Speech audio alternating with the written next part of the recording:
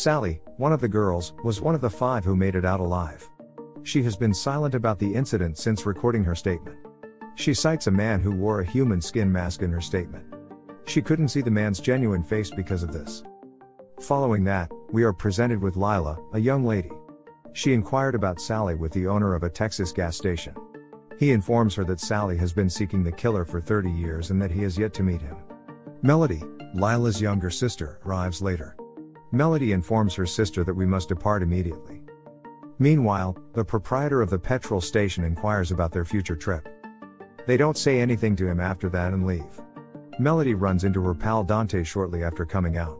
Melody is greeted by Dante, who expresses his willingness to follow her. Dante and Melody had actually purchased a ghost town. They want to show their investors that town because it hasn't been developed. As a result, they'll be able to start developing.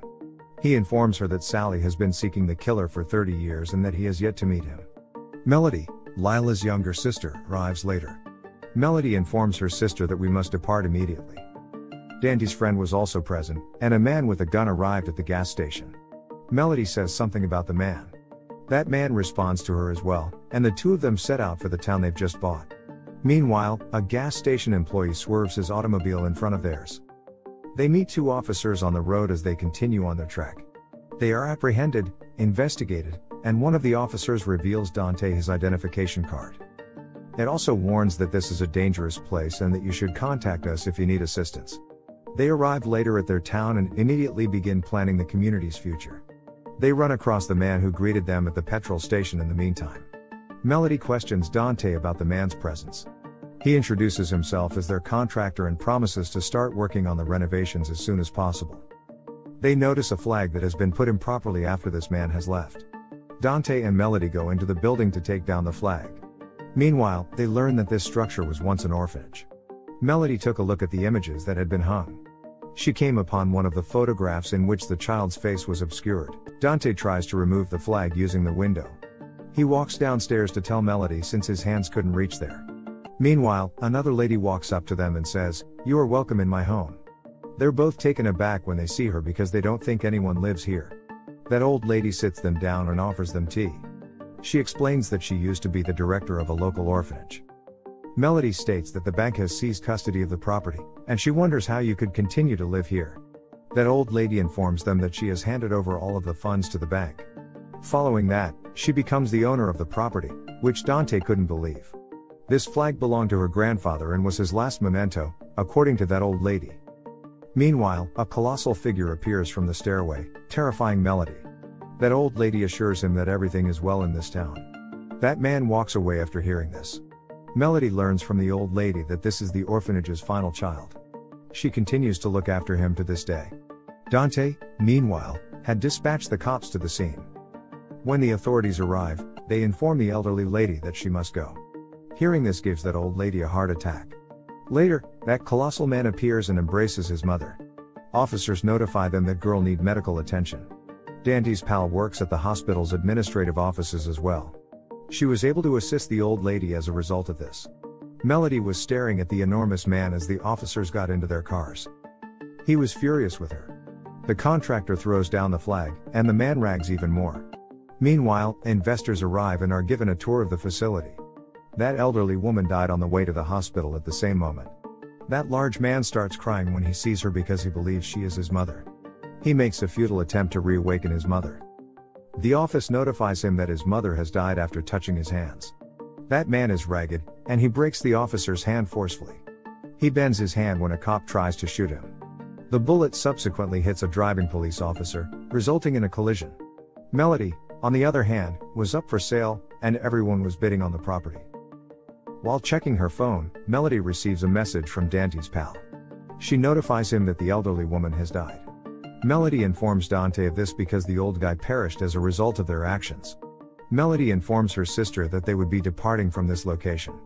As a result, no case could be brought against us, and Lila is taken aback when she hears this. The gas station attendant is paying attention to them. On the other side, when Dante's pal wakes up in the automobile, both officers have perished, she notices. That man has gone somewhere by taking his mom.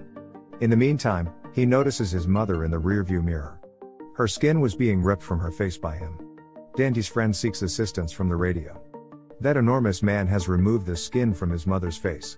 He kisses his mom on the cheek. That colossal figure turned out to be the Leatherman. When Dante's friend witnesses what's going on, she tells everyone on the radio. The gas station owner listens carefully and is taken aback by what he hears. As Dante's friend discovers, the cop is still alive. She attempts to recruit his assistance, but Leatherface appears. Dante's friend tries to assist her by feigning faintness. Dante's pal makes an attempt to flee the situation. Leatherface, on the other hand, appears right in front of them. He slits his belly after clutching her neck, and the girl dies as well. Leatherface later returns to the area to avenge his mother. The gas station employee began to remove Melody's car keys just as she was about to leave with her sister. Dante inquires as to why he is acting this way. That man alleges you killed the old lady and wants to know if the property where she lived belongs to her. After hearing this, Dante returns to his car to double-check the property's papers. Dante, on the other hand, was unable to locate the property's documents. After hearing this, Melody believes that this property is most likely owned by the elderly lady. They've made a blunder as well. Dante informs Melody. It's not possible. On the other side, the proprietor of the gas station contacts Sally. Leatherface has returned, he informs her. Sally vows to exact vengeance on him after hearing this. She has a lot of guns and weapons in her car, and she later sees images of her buddies, whom Leatherface assassinated. Dante and Melody, on the other hand, proceed to the elderly lady's house in search of the property paperwork. Melody later discovers the old lady's cash chest, which held the property paperwork. Melody realizes that the old lady wasn't lying after watching the papers. This land, on the other hand, belonged to her. In the meantime, she notices a movement. After hearing that voice, Dante walks towards the kitchen. When he finds Leatherface lurking behind him, he feels rather terrified. Dante's neck is cut by Leatherface, and he begins to bleed profusely as a result. When Melody descends the stairs, she sees Leatherface. She goes into the old lady's cupboard to hide. In honor of his mother, he paints her face with makeup. Leatherface rags when he glances out the window and sees a large crowd. He makes the decision to murder them. Melody attempts to run, but Leatherface reappears in the room. Melody goes under the bed to hide. Leatherface gets the hammer and begins striking it against the wall. Dante, on the other hand, was still alive when the noise awoke him. He hurries out of the house, drawing the attention of the gas station attendant. When he sees Dante in such a state, he is taken aback. He questions Dante on who is to blame for everything. Before he can tell him anything, Dante passes away. That man runs into the house and grabs the weapon. He tells the girl to call the cops. Leatherface shattered the wall and hid behind it with his chainsaw. He starts his chainsaw while keeping it on the ground. Meanwhile, a gas station employee arrives and engages in combat with Leatherface. Leatherface's feet, on the other hand, break when he hits them with his hammer. Leatherface later tosses him through a window, causing his face to bleed. He collapses after passing out. In the meantime, he observes Melody cowering beneath the bed. Melody is able to flee after he retrieves the keys from his pocket. Meanwhile, Leatherface is struck in the head by the hammer and dies as a result. On the other hand, when Sally arrives at Taxes, she notices the same automobile driving by. That had officers' bodies, and he discovers the leather-faced mother's body, whose face was cut, and she learns it was done by Leatherface after witnessing it. She rushes to the town to assassinate him. Everyone on the bus, on the other hand, was sitting. When Lila mentions getting off the bus, a young lady interrupts her. Lila refuses to listen to her and goes to the bus entrance to find Melody. On the way, she discovers Dante's body and is stunned. Melody, on the other hand, tries to run as soon as she receives the keys. Leatherface, on the other hand, sees her fleeing and slams his hammer down on her. She falls as a result, and he proceeds to murder Melody with his chainsaw. Melody, on the other hand, attempts to avoid going underneath, but Leatherface begins digging with his chainsaw. As a result, he has the ability to murder Melody. Melody flees, and Leatherface sets out to get her. Melody, on the other hand, hears his sister beckoning her. After witnessing her sister sob, she begins to cry, and Leatherface listens. After he begins his chainsaw underground, Melody's sister saves her. Melody is escorted from the room after she smashes the window. Both jump into the bus, and Melody hands the driver the keys and orders him to move quickly. As soon as the driver gets behind the wheel, he recognizes Leatherface in front of their vehicle. That driver goes out because he believes someone has gone missing and wants to check on him. Later, the severed head of the Leatherface is tossed into the bus. When people witness that, they become afraid. Leatherface later boarded the bus and began slaughtering passengers with his chainsaw. There was a man filming a live video there, and when everyone saw it, they were horrified. Melody and Lila scurry onto the bus to seek refuge.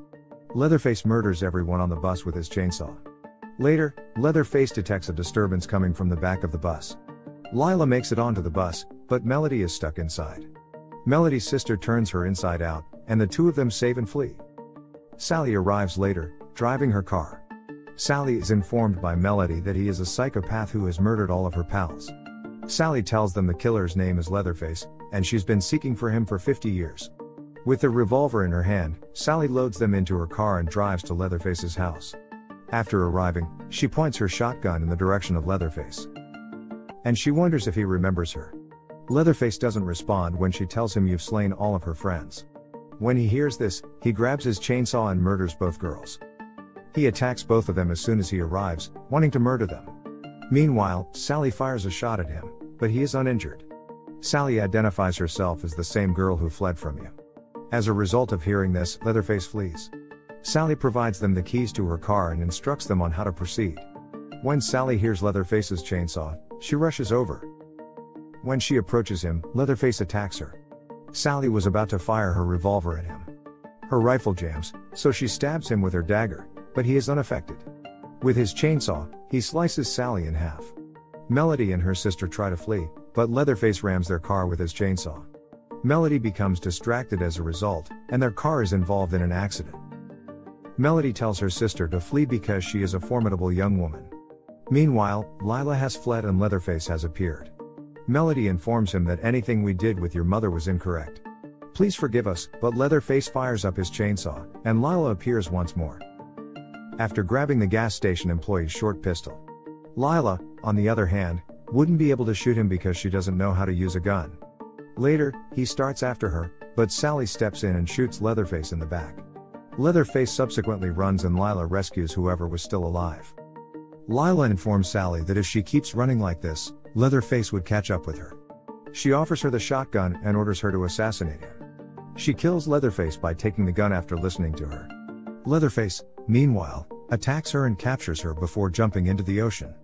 After a while, Lila reappears and tries to grip her shotgun.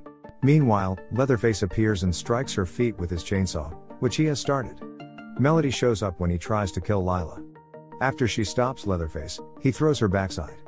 When Lila started firing him, her gun was out of bullets. Melody then strikes Leatherface with the chainsaw he has. They both believe he is dead after he falls into the water. Both sisters sat in the car the next day, ready to leave.